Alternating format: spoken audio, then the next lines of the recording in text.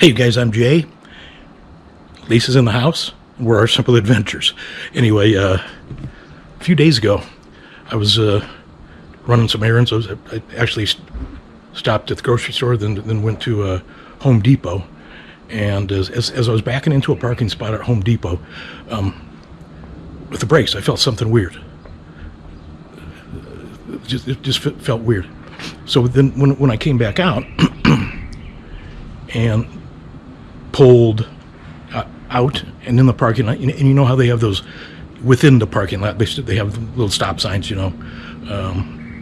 But I went to stop at this stop sign within the parking lot, going about 10 miles an hour, and my foot went to the floor.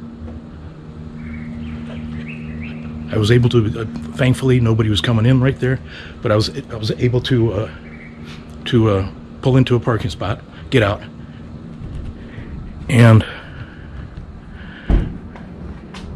Bear was puking brake fluid. So I had to call AAA, and he towed me here. So anyway, I'll be right back.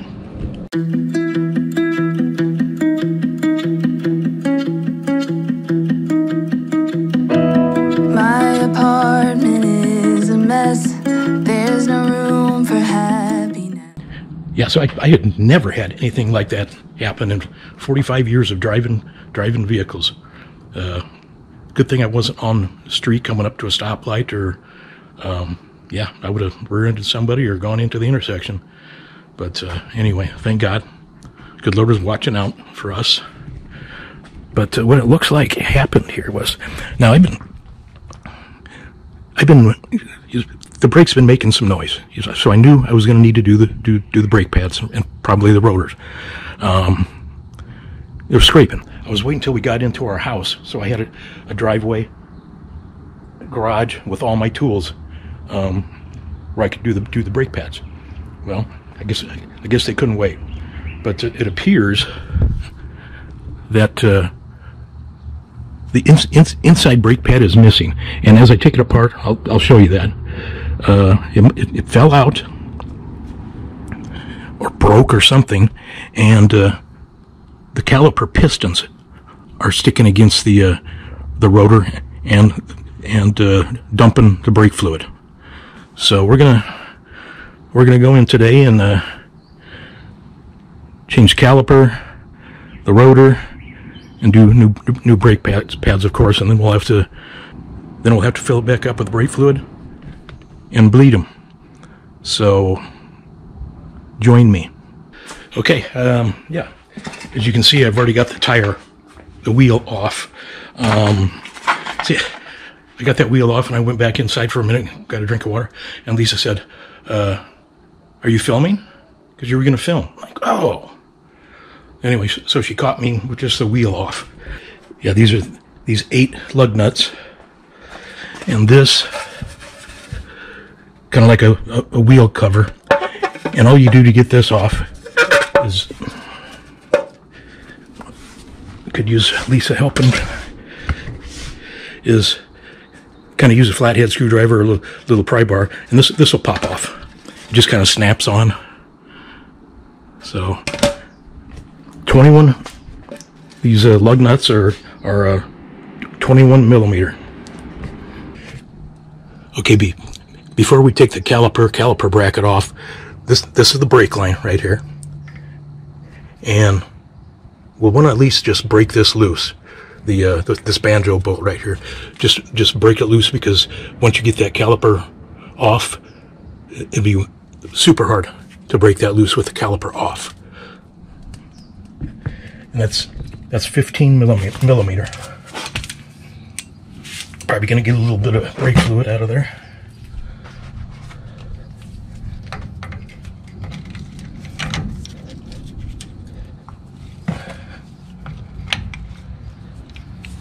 There we go.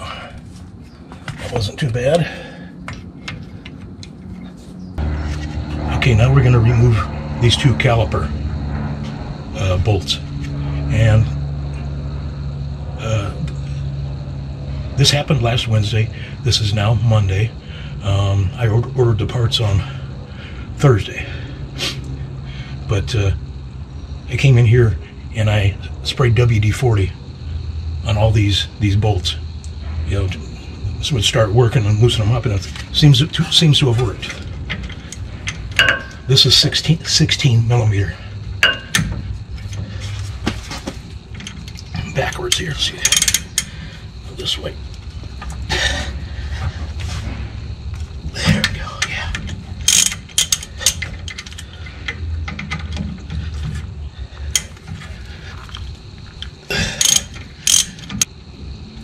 I'm going to go ahead and disconnect this because there's no brake fluid in there.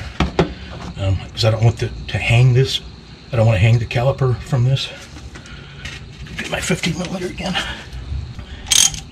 Yeah, I made a mess in the Home Depot parking lot. A little bit of a mess out here in the street where the tow truck unloaded me. You know, we just moved into this house. I didn't want to get it all over the driveway, so I got cardboard here. I had a bunch of cardboard boxes that I backed up here as it dripped on those cardboard boxes. Now there's copper washers in there. They're crushable. So I hope this caliper has, I would guess it would, but there's one on each side of this. So when you torque it down, and I'll get you the torques when I do it. Yeah, here's it. You know, they kind of crush and seal. So, okay.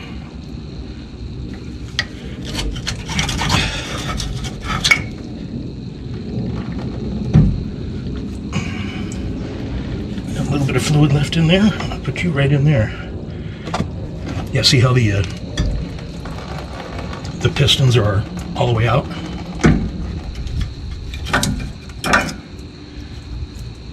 Yeah, it was getting pretty thin.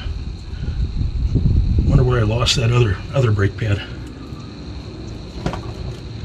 Okay, these two bracket bolts are 21 millimeter also, just like the lug nuts.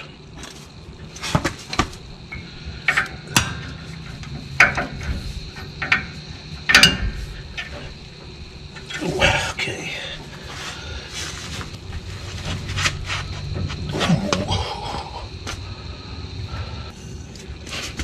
Okay, this is the handle of the jack. I was looking for something. I need more leverage. I don't have much room here, and that thing is tight. So I'm going to put this on here. And that should do it, I hope. Yes, there we go. There we go. For those of you that don't know, I was a jet engine mechanic in the Air Force many years ago. Get that on there.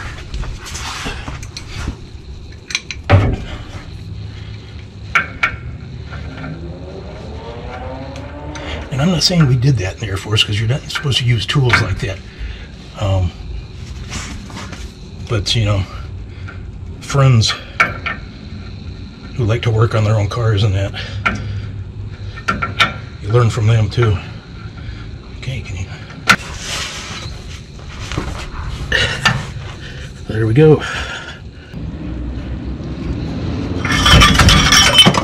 Oh, that other pad is in there. It was just broke. Kind of jammed up in there. Okay. Okay. Now hopefully this rotor will come off fairly easy. Sometimes you got to beat on them.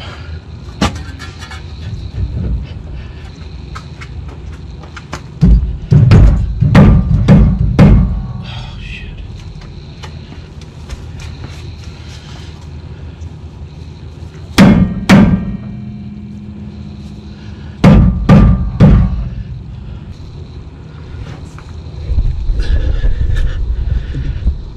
Still kind of earlier in the morning, and I don't want to torque these neighbors off our second week owning this, or being here. So I'm going to wait just a little bit. Then I'm going to have to get out the sledge mallet. Okay, that was a Bearcat. Yeah, there's the rotor right there, and my sledgehammer is how I got it loose.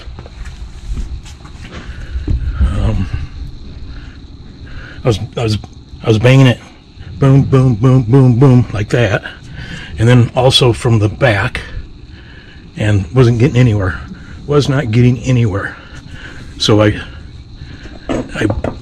went against the rotor in like this, and it broke it loose.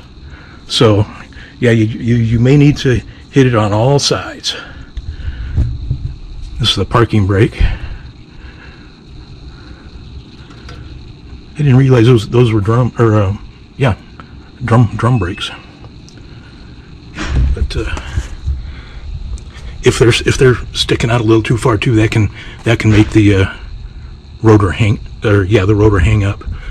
And you can adjust them after you get the rotor off, right here. You know, make it easier to get the new ones on.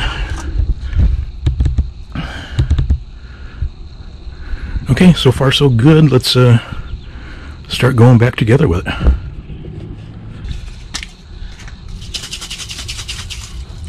Okay, we're gonna hit it with some brake clean.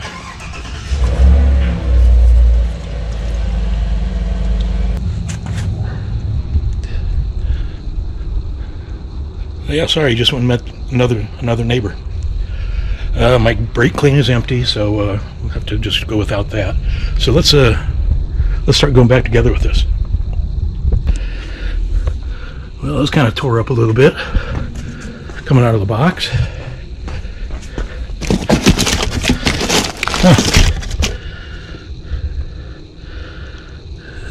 Check and see if they're damaged. I doubt they are, but I don't like how that was packed. Okay, here's the new caliper. There's the new caliper bracket.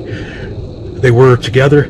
I pulled it apart to get the bracket put on first. Then we'll put the pads and the caliper on. Okay.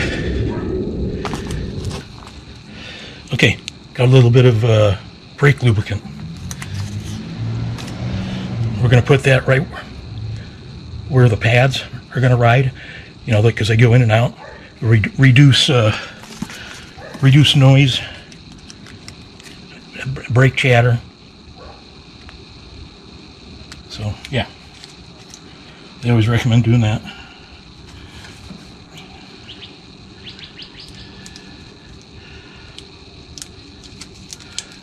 If I can get it to come out.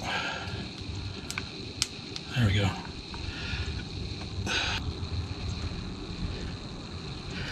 I did the front brakes and shocks on Bear before we left on our adventure 3 years ago. So yeah, these back brakes were definitely due.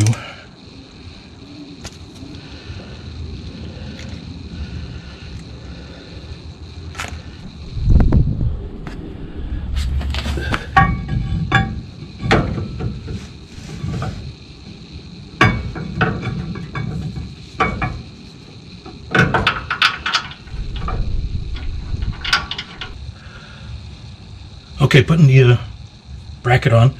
Be sure and put some thread lock on there. No lubricant or anti-seize or anything like that. Just thread locker.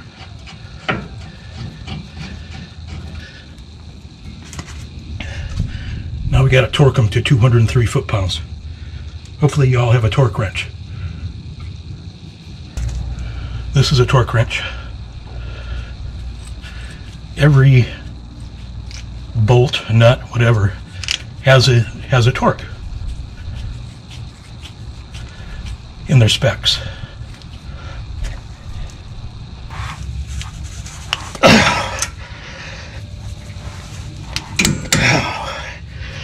All right, that's some big torque there.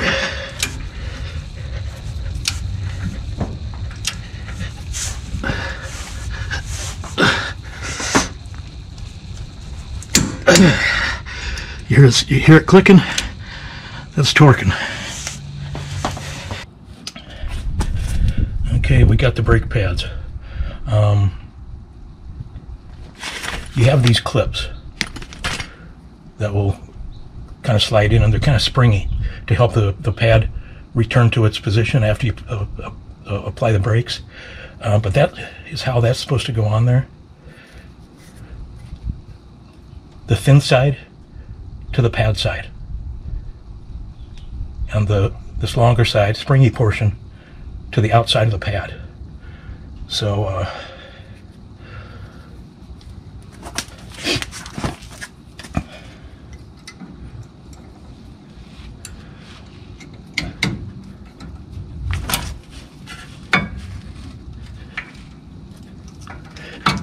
that one in pretty easy. Sometimes you really gotta finagle them, but that's what that looks like now.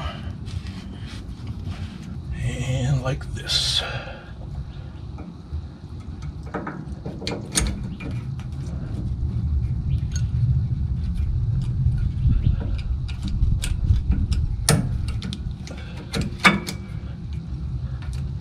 There we go. Not quite, there we go. All right, now the caliper. Okay, now we slide the caliper over the pads.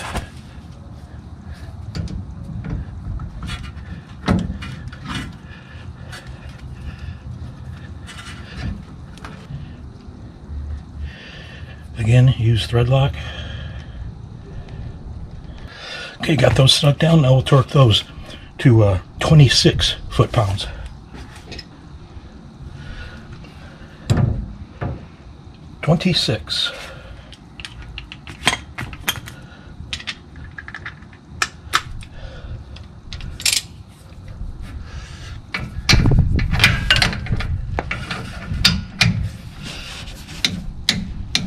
That's not much, is it?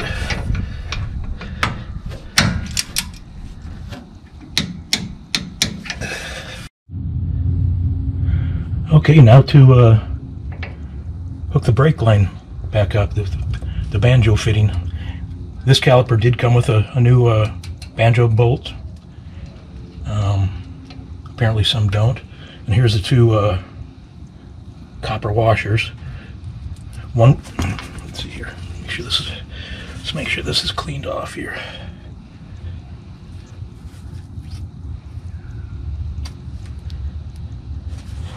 Yeah. Okay, so one washer is going to go on the bolt head like this.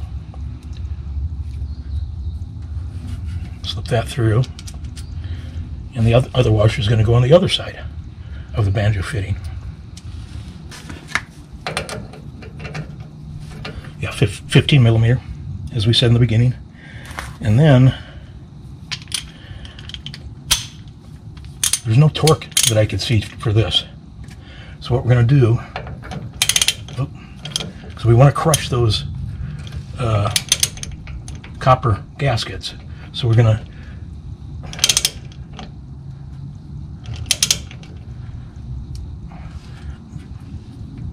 bottom it out and then go like another half turn.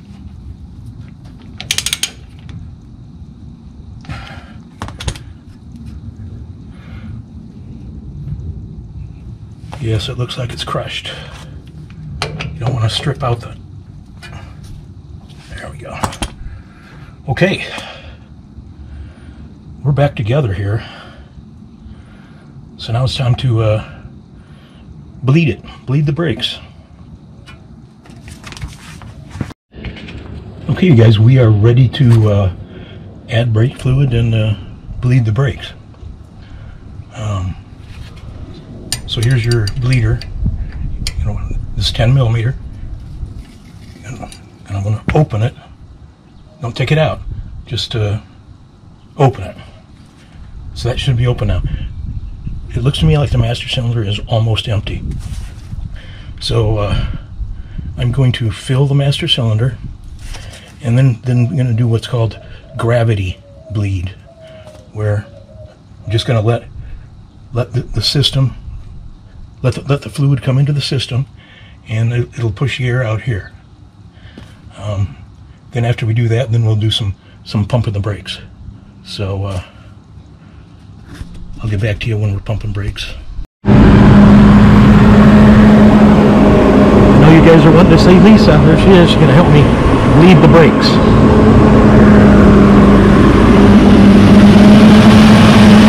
Okay, the master cylinder is full.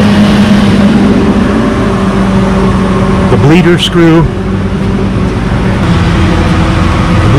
is snug. Now I'm going to have Lisa slowly put the pedal all the way to the... Okay, you can slowly put the pedal. There's probably not much feeling there, is it? Not much, okay. It's already all the way to the floor. It went all the way to the floor? Okay. Hold it there.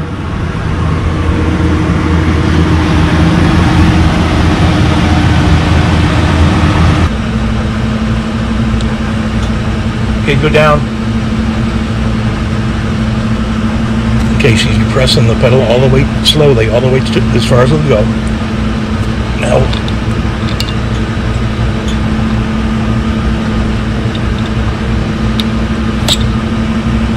okay, now we're getting more fluid.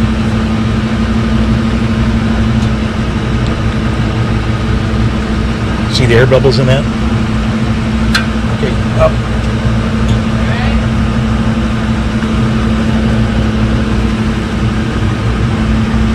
Okay, go down. Pushes it all the way to the floor.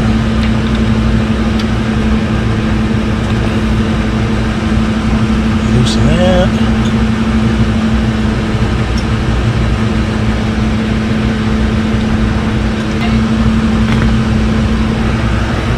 Anyway, so we're going to do that until we don't get any bubbles.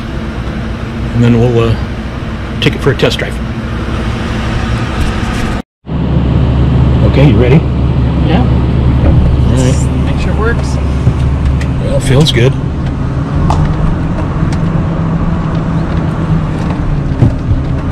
Yes, it's definitely better than than it was before. Oh, there's a kitty cat out there.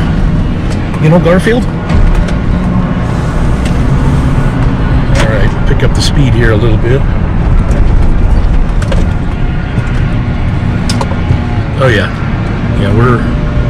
we're good. I think I'm going to go around and bleed all the brakes too. Here's those darn landscapers.